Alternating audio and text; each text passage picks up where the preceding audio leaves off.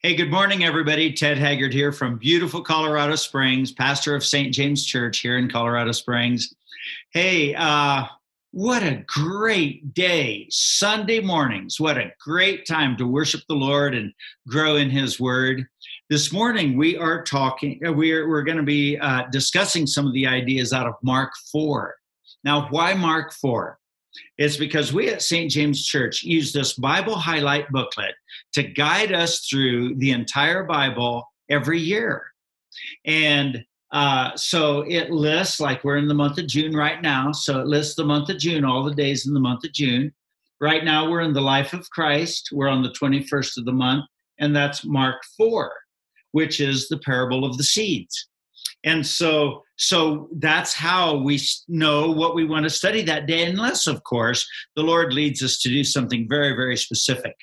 All right. So every weekday morning at 10 in the morning Mountain Time, we have a Zoom meeting where we study the scripture of that day. Actually, we don't study it. We discuss it.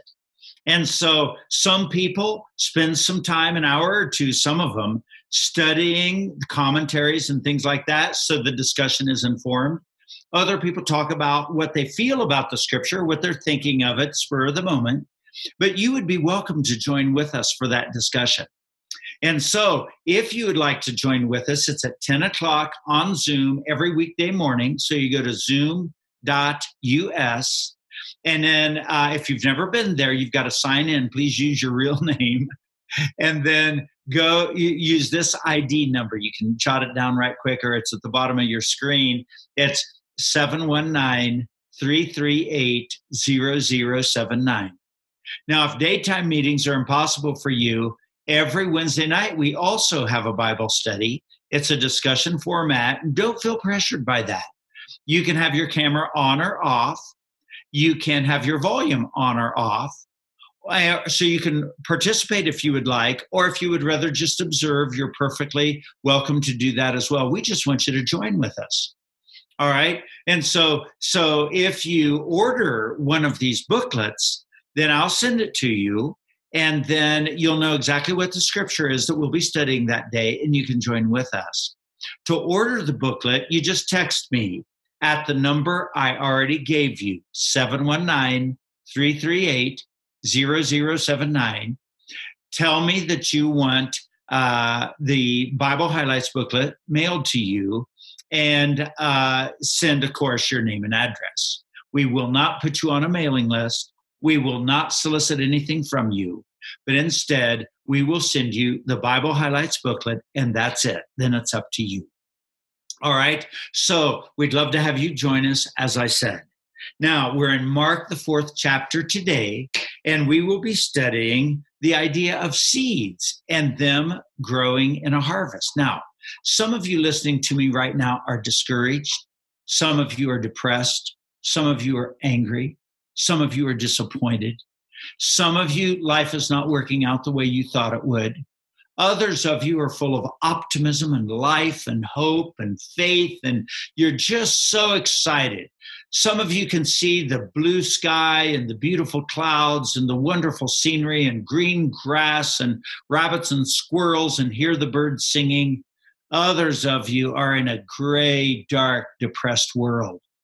All right, no matter what your situation is, the Word of God will work for you. But it's dependent upon your heart. So some people hear the Word of God and they're just disgusted with it. Or they have chosen that they know more than the Word of God, so they don't believe it. Or they've decided that they want to believe certain portions of the Word of God and not other portions of the Word of God. But you see, the Bible is made up of 66 books written over a period of 1,500 years that reveal the God of Abraham, Isaac, and Jacob, and reveal the God that is the ultimate supreme God of the universe. Now, there are other spiritual forces. There are demonic forces. There's the devil. There's the forces of bad ideas. There's the forces of lies and deceit and hypocrisy and despair. But you can trust the Word of God. The Word of God was written, as I said, over 1,500 years. And so it's primarily written to the people it was written to at that time, but you can extract from it moral ideas and extract from it how God deals with people. It's primarily stories. And you can see how God deals with people so that you know how God wants to deal with you. But I guarantee you, God formed you in the womb of your mother. You are the right person alive at the right time to do things that God needs done.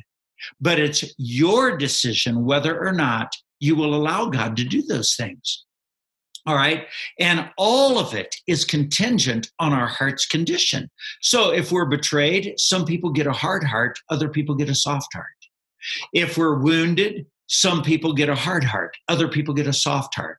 If we go through a trauma, some people get a hard heart, other people get a soft heart. Now, here's what's interesting about this. That's not random. We decide. We decide the condition of our heart by whether or not we'll forgive or not, or whether we hold a grudge or not.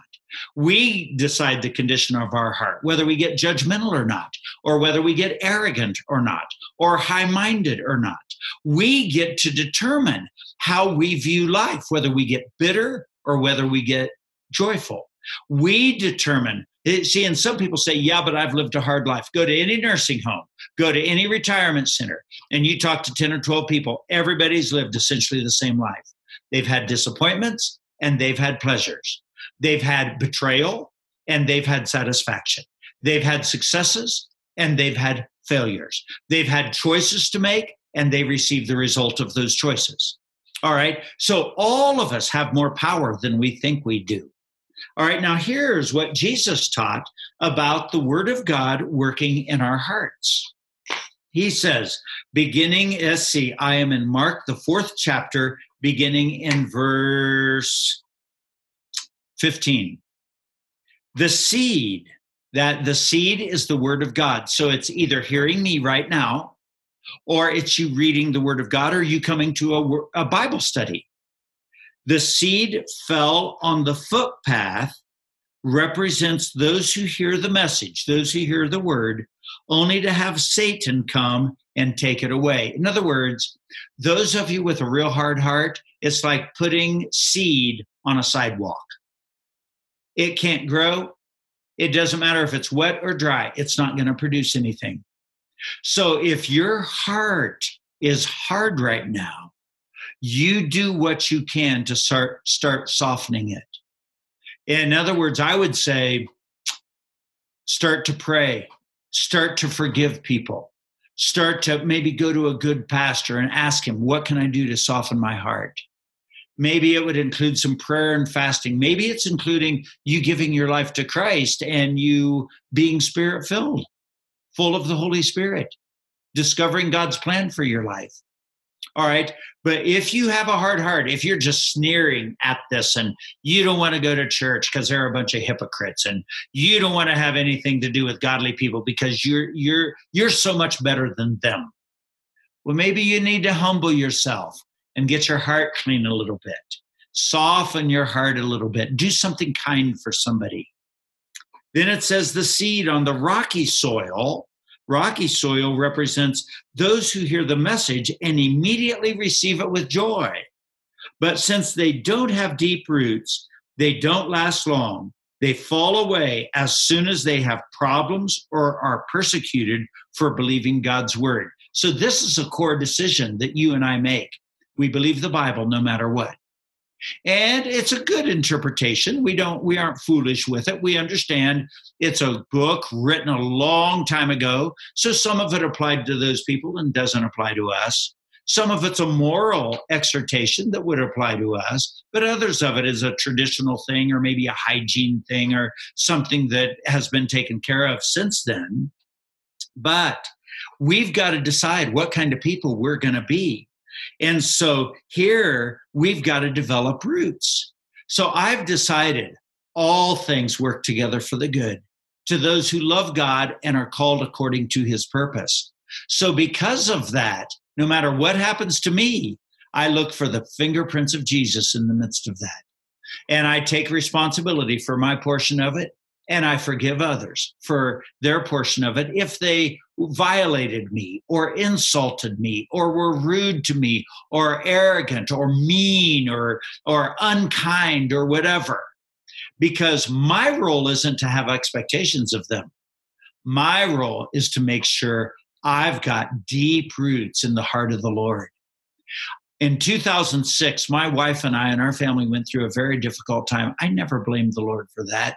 And I never blamed the men and women that had to respond to that. That was my responsibility.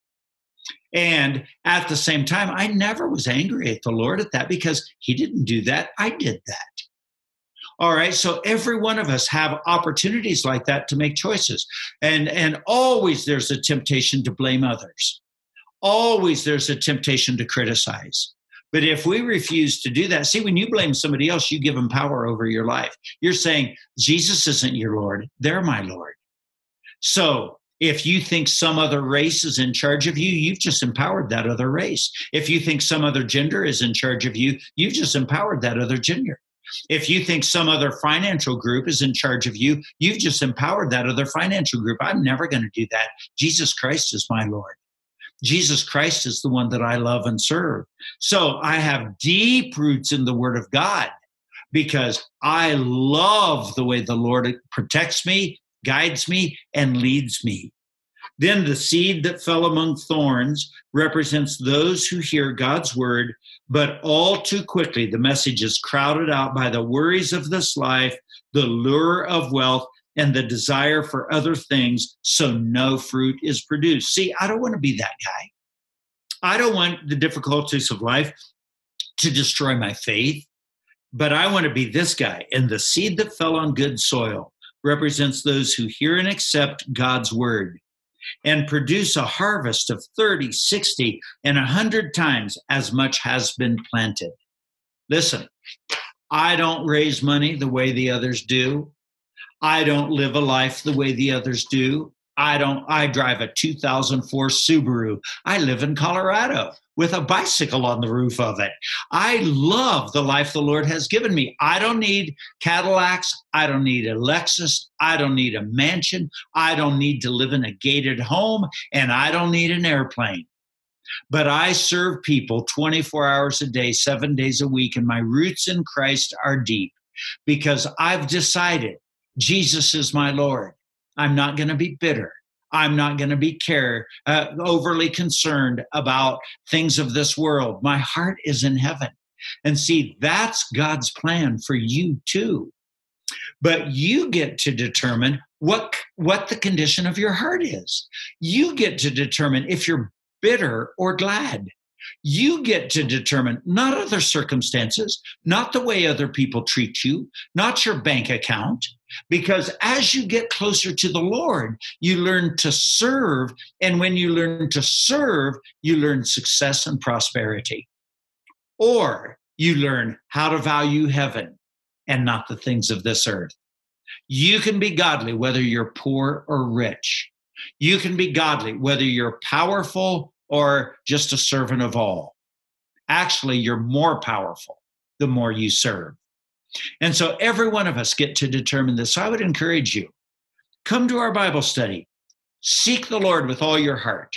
If you're not in the Colorado Springs area, go find a good, life-giving local church. If you are in Colorado Springs, come on over to St. James.